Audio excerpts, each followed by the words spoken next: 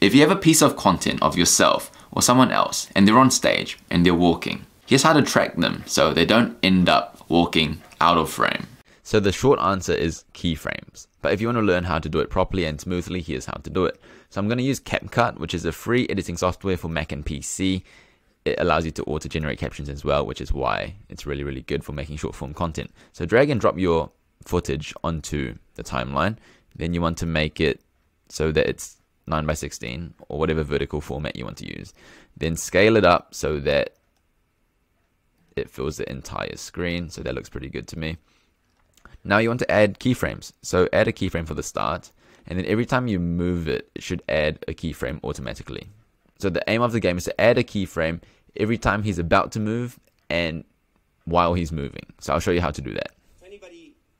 So he's pretty much stationary here. So he's about to move here, so I'll just add a keyframe by just moving him slightly horizontally, and that should automatically add a keyframe. You can just also add a keyframe. And every time he's moving, I'll just center him slightly. And you can add as many keyframes as you want. The more keyframes you add, the smoother it look. And you keep doing this. So that's pretty much all you do, and you do this for the entirety of the clip. And I'll also show you how to add captions really quickly, because that's what I did in the intro. So text, auto captions, create. It should populate the entire video with captions. And then I use the bold font for this particular client because that's what they wanted. So font, the bold font. I use size 15 because they wanted it big. And then I added a glow, black, and that was all I did for this clip.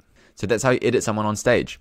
So my name is Junius. I'm a 5th year medical student, and I help health professionals create content and grow an online presence. So if you're a health professional and you want to create content, please reach out. I can definitely help you with that. Thanks for watching. For more content like this, you know what to do. See you in the next one.